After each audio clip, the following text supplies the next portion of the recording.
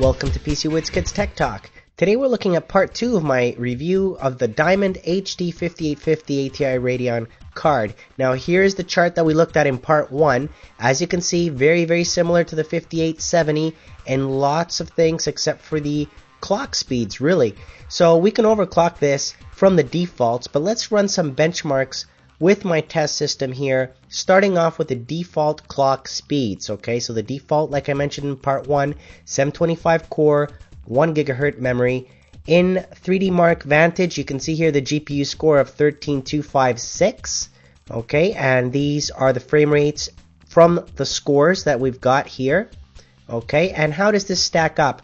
Well, I also ran 3D Mark 06 just to compare and ran it again with 4890 and other HD cards, and basically when we look at the GPU score, you can see here that the 5850 is better than a few of these models, all the way up to being close to the 4870 X2 actually, so a dual GPU. Very close to a dual GPU, not there yet. Of course, if we had two of these 5850s, it would beat all of them. Running some benchmarks here on very high settings. Always I have the AA anti-aliasing up to 8 or 4. Here's Far Cry 2 with the results that I've got, the average frames per second and the maximum. Stalker Clear Sky, also in ultra high settings. You can see here Batman. I installed the latest Batman game, and there you go. There are some awesome results there. Very super smooth action happening there when I was playing this. Not bad at all. And also I installed the Left 4 Dead 2 that just came out. There's a demo out, so I downloaded that one and got some terrific results from that one.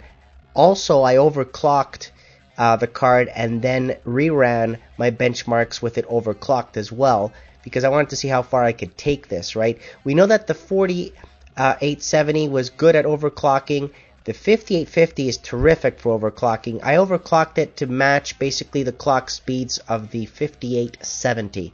So basically, no problems there. I also ran this new Haven benchmark that supports DirectX 11 now. So that's going to be my new benchmarks for DirectX 11 for now. As you can see, this screenshot here, that's DirectX 10. Okay, so when I run the benchmarks on DirectX 11, look at the difference. You can see now the stones, everything. It's more realistic. It comes out, it pops out at you. It's not flat.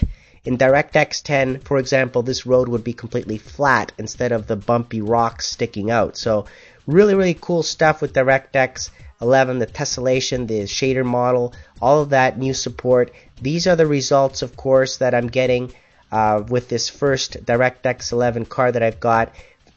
As soon as I get more new games, more cards, we'll do some more benchmarks. Here's some other benchmarks, like from Grid Racing.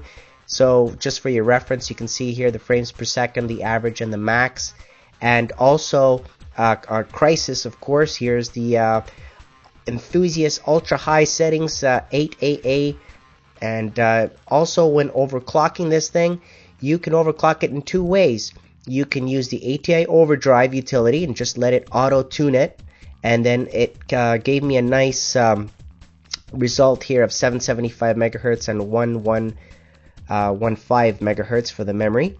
And then you can run GPU-Z and monitor the temperatures, also monitor the max and the min, and as you can see at full load, 55 degrees Celsius was the max. That's pretty darn good considering the amount of overclocking that I did on here. The other way that you can overclock it is using the AMD GPU clock tool, and that's what I used to overclock this to be basically like a 5870. Okay, so 850 megahertz for the core, 1200 megahertz for the memory clock. That's 4800 effectively there, and increase the voltage, of course, maximum, set the clock, and away you go. Run some benchmarks again here, and use the MSI Afterburner utility to monitor and set the fan speed.